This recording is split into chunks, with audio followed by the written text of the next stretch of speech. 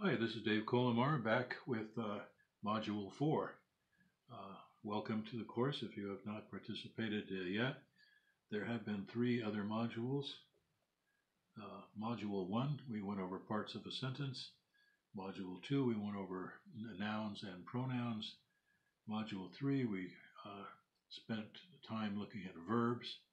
And we're going to move on to something shortly here. I want to remind you that the purpose of the course is largely to demystify the English language, to show that it has order and structure and there are connections between and among the words. A good analogy is like taking a look inside your car engine to see how the parts work together. That's what I'm trying to do with this course with language. If you looked inside your car engine, you would find that the block is related to the cylinders, is related to the rods, is connected to the crankshaft, is connected to the camshaft, is connected to the valves, and so on. It all makes sense and it all works together. What I'm doing here in this course is taking you inside the English language so you can again see how all the parts work together.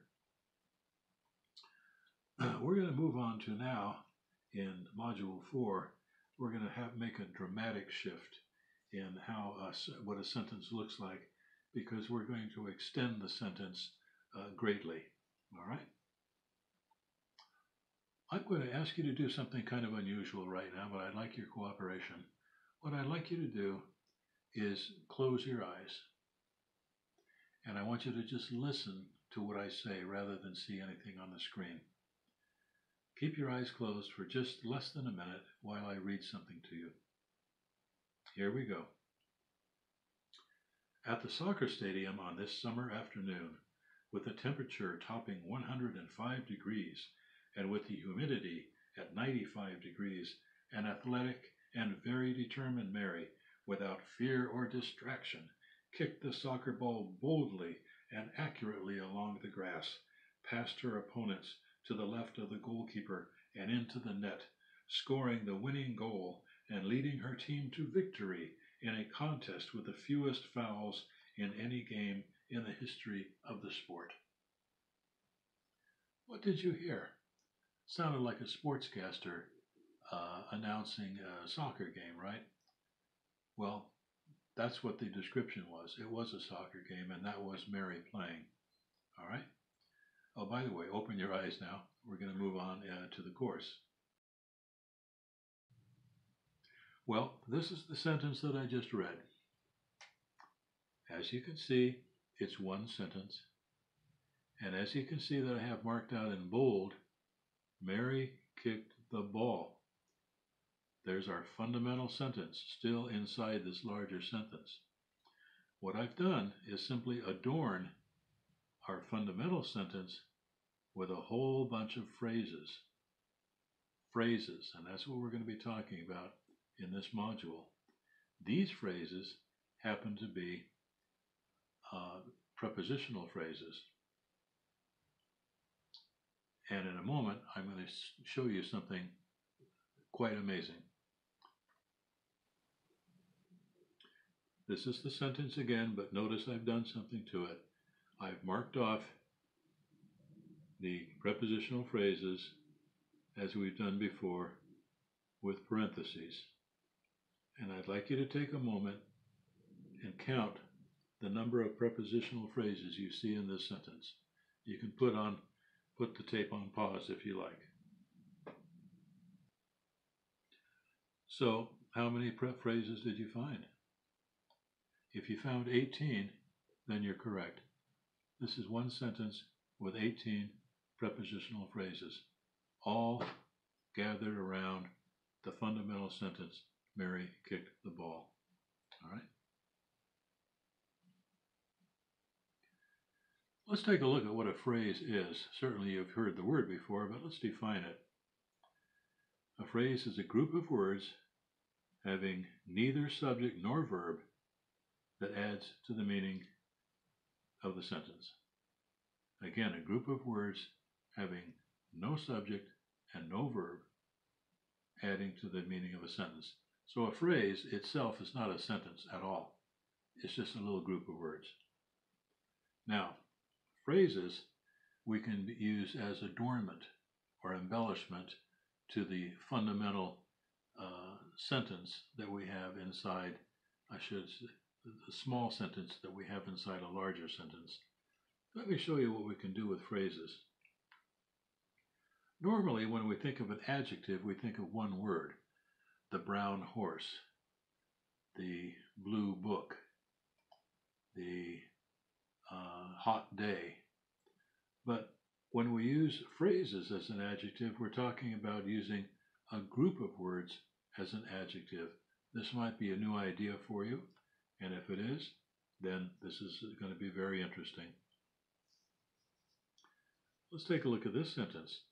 The school near the park was built recently. School is the subject, was built is the verb, recently is an adverb. But this part right here, near the park, that's not a sentence. It has no subject and has no verb. It's a group of words that describes what? School. It describes where it is near the school, or how close the park is to the school. That phrase is an adjective. Let's take a look at this.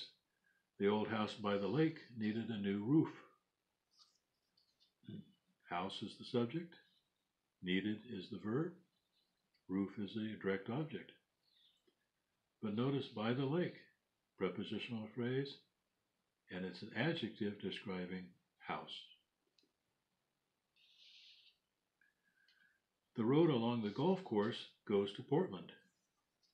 Again, along the golf course is a group of words, a phrase, acting as an adjective describing the road.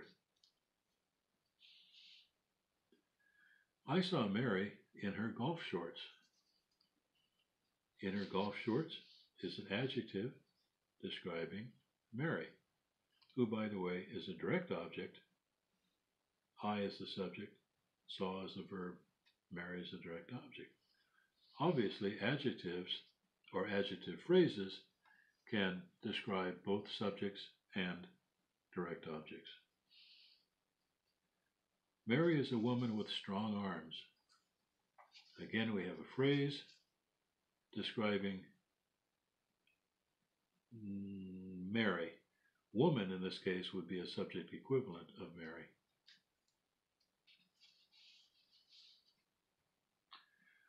Well, phrases are quite versatile, and we can use them in a variety of ways, in a variety of functions.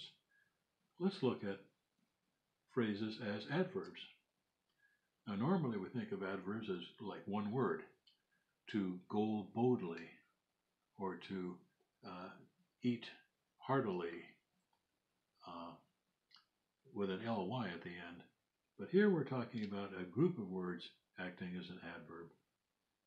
Mary hits golf balls like a professional. Like a professional is a phrase not describing Mary, describing hits. Hits being a verb, the phrase is an adverb. It tells how Mary hits the ball. Mary hits the golf balls in the morning. Another phrase describing hits tells when. Mary hits golf balls from the tee. This is another phrase acting as an adverb describing hits, telling where. Mary hits golf balls to stay in shape. A nice phrase acting as an adverb describing hits, telling why. Mary hits golf balls for hours. Phrase, adverb describing hits, telling how long or duration.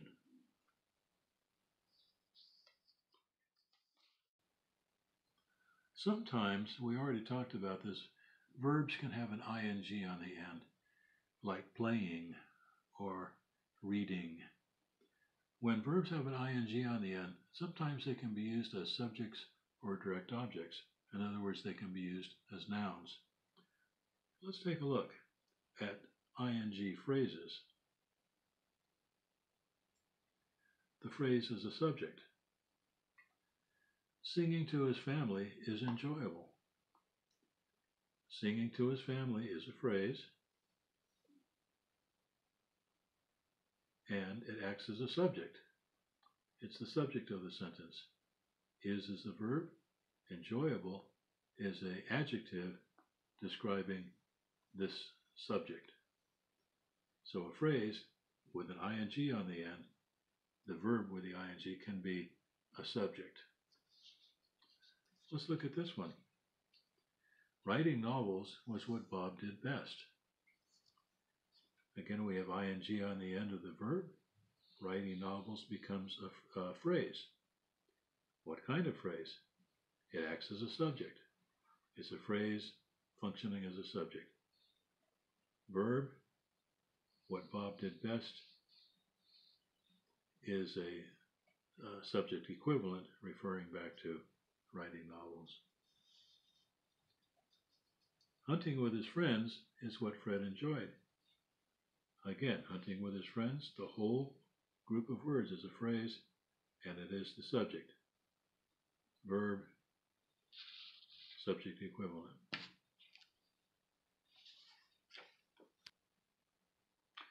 This time we're going to look at an ing word acting as an adjective, a phrase acting as an adjective.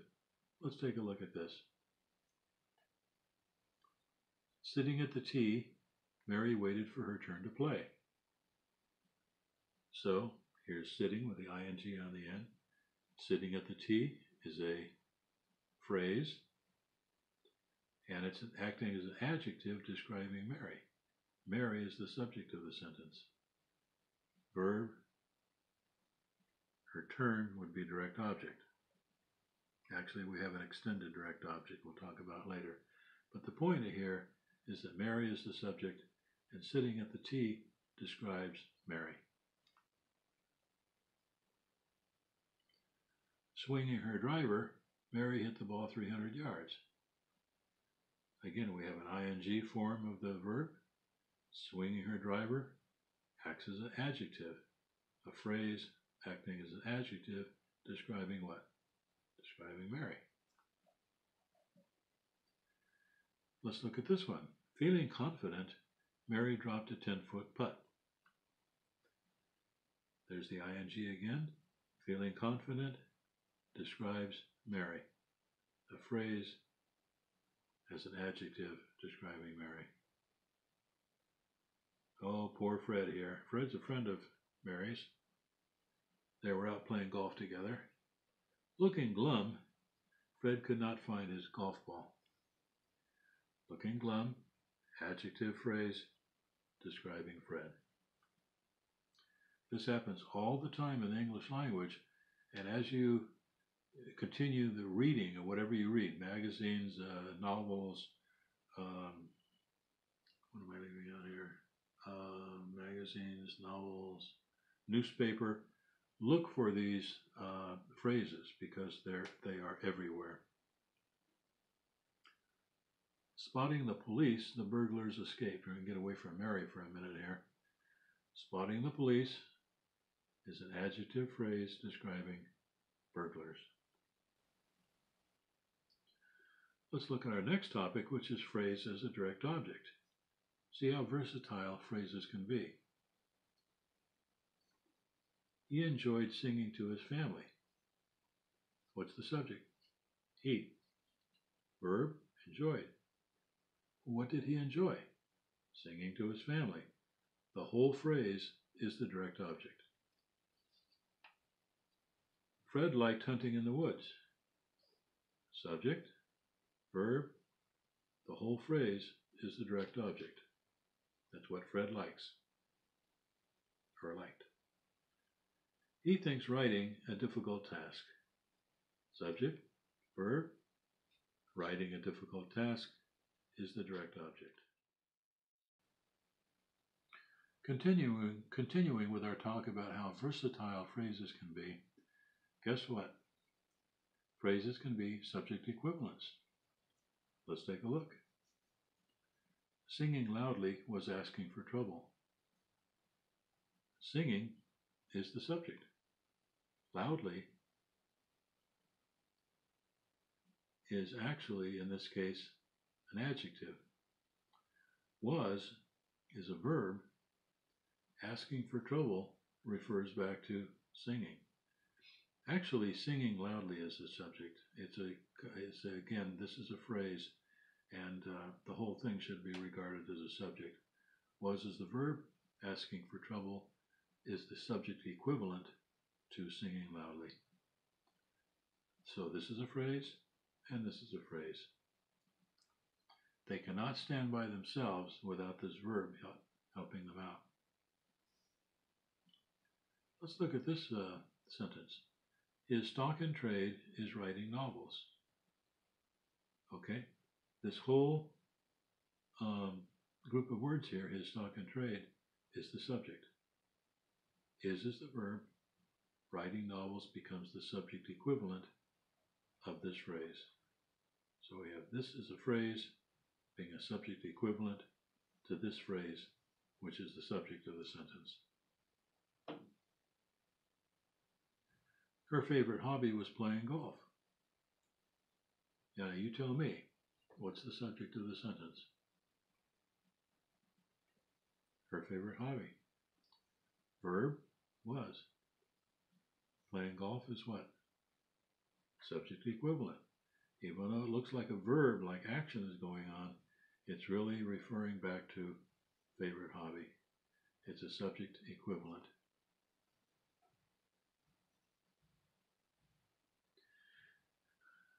Now, we've talked about infinitive in a previous module, I think module 3. And we said infinitive is a form of the verb that has a to in front of it. To go, to see, to read, to find, and so on. We regard that as the infinitive form of the verb. So guess what? We can use the infinitive as a phrase. To gamble is a sign of bad morals. Guess what the subject is? To gamble. It's a phrase. Is the verb. A sign of bad morals actually would be an adjective phrase describing to gamble. In this case, Joe likes to gamble. Instead of to gamble being the subject, it becomes the direct object. Because Joe is the subject, likes is the verb, to gamble is a phrase acting as the direct object. Our next example, to learn Spanish, was what Mary wanted. What's the subject of the sentence? To learn Spanish as a phrase. Was is the verb. What Mary wanted is another phrase. Actually, it's another group of words. We're not going to call this a phrase, but it does act as the subject equivalent. Mary wanted to learn Spanish. In this case, to learn Spanish is not the subject of the sentence. Mary is. To learn Spanish becomes the direct object of the verb wanted. Again, we see how versatile a phrase can be, and it can be assume many, many different kinds of functions in a sentence. Looks like we have two more here. To plan the party was Mary's task. Where's the subject? To plan the party. Mary's task, subject equivalent. Or we can reverse the sentence. Mary's task was to plan the party. Is Mary the subject, by the way? No, it's not. Got to be careful. Task is the subject. Mary's is an adjective describing task. Was is the verb. To plan the party becomes the direct object. Finally, there's a kind of phrase where we use the third form, form 3 of the verb. In other words, if we have a verb to eat, right, then the three forms are eat, ate, and eaten, right? So if I talk about the third form of the verb, I'm talking about eaten. In this case, we're using the third form of verbs to act as phrases. Let's take a look at what I'm talking about here. The phrase using the verb form 3. Eaten by thousands, Joe's hot dogs were best. Here again is the third form 3 of the verb to eat. Eaten by thousands. This is a phrase, all right? And what is the subject here? It's not eaten by thousands. Hot dogs is the subject. Were is the verb. Best is an adjective describing hot dogs. Joe's is an adjective describing hot dogs also. So what is eaten by thousands? It's another adjective describing hot dogs. It's a phrase used as an adjective with the third to form 3 verb. Let's look at another example. Written by Mary, the book was a success. What's the subject here? Book. Verb was. Success, direct object. So what is written by Mary? It's a phrase used as an adjective describing book. And again, we have the form 3 of the verb to write, written. Seen by millions, the movie was a great success. Subject, movie. Verb, was. Success. This is kind of a tricky one. It looks like a subject equivalent. No, excuse me, this would be adjective describing movie. Sometimes it's tricky. Over here, seen by millions, this is a phrase using the form 3 of the verb to see, and it's a phrase describing movie. So it's an adjective. Bitten by the dog, the child cried out. Subject, verb, adverb, describing cried. And over here, bitten by the dog, describes child. This is a phrase used as an adjective to describe child. Whoops, we got one more here. Worried about her golf swing, Mary took more lessons. Subject, Mary. Verb, took. Lessons, direct object. So what is this group of words? It's a phrase starting with the form 3 of the verb to worry, and it's all describing Mary, so it's an adjective phrase. So I hope you've seen how amazingly versatile phrases are and how they're used in writing all the time. As a matter of fact, I'm going to show you something now that I did recently, and I'd like to give it to you as homework today. Okay, to wrap up this module, Module 4, I actually have a little homework assignment for you. And to show you how easy this is, I already did the homework myself, but you're going to do homework in a different way. The page that you're looking at in front of you is from a famous novel that I happen to have at home here. It's called Huckleberry Finn. And we're going to scroll down because we can't get it all on one shot. But as you can see, I have underlined something on this page. I chose the page at random, page 53, out of the book Huckleberry Finn. And my assignment to myself was to underline what? Guess what? Every prepositional phrase on the page. And that's what you see right here. Now, your homework is to get a book from your home. Doesn't matter what the book is. Could be a novel, could be a history, doesn't matter. But one that you don't mind writing in. You can even use a pencil if you want, so you can erase it later. But I want you to pick out a page at random, and I want you to do exactly what I just did. Go through sentence by sentence and underline any prepositional phrases that you find. I know in the course we always put them in parentheses, but it's a little bit harder to do that on a page of a book. So just underline the prepositional phrase and then count them and see how many there are on one page. Okay? That's your homework assignment for the end of Module 4. The last thought I'd like you to leave you with in this module, it has to do with usage, how grammar is used. In other words, how, if you're writing something, how to write the sentence. I would just call this usage, language usage. And I know there are a lot of videos online that you can look up and find God knows how many ways there are to use grammar correctly. And I applaud those videos. They do a very, very good job. But what you should be doing if you're serious about this, especially if you want to be a good writer, is you must read good writing, and you must do it regularly. Now, this doesn't only mean novels. This can mean newspaper articles.